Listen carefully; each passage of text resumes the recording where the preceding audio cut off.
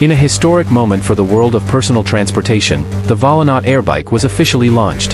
The world's first commercially available electric air bike, marking a major step toward the future of urban mobility.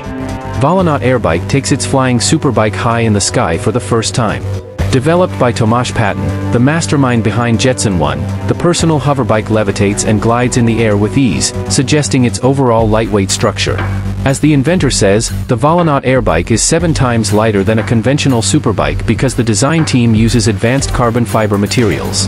On top of that, they adopt 3D printing for the parts as well as a minimal design for the overall look. Unlike the Jetson ONE, the flying superbike has an open-air setup.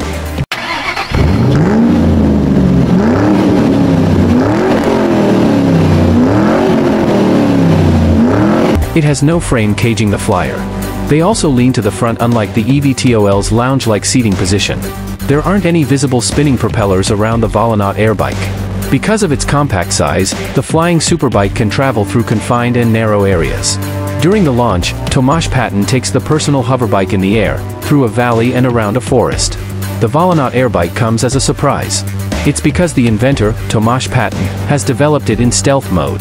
There weren't any updates given before its unveiling on January 1, 2025. Specs-wise, the flying superbike features a jet propulsion that brings it up in the air.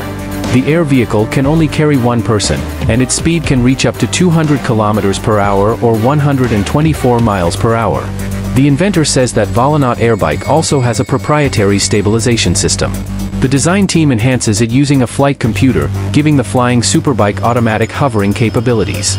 Not adding any framing or exterior structure around the Volonaut Airbike allows the flyer an unobstructed, 360-degree view. At the rear of the air vehicle, there are red tail lights for the other or nearby hoverbikes, triggered when the vehicle slows down. The entire frame is lifted off the ground using sculpted stands on both sides, allowing for a soft landing as well when the ride is up. So far, Tomasz Patan has yet to announce if Volonaut Airbike will become available.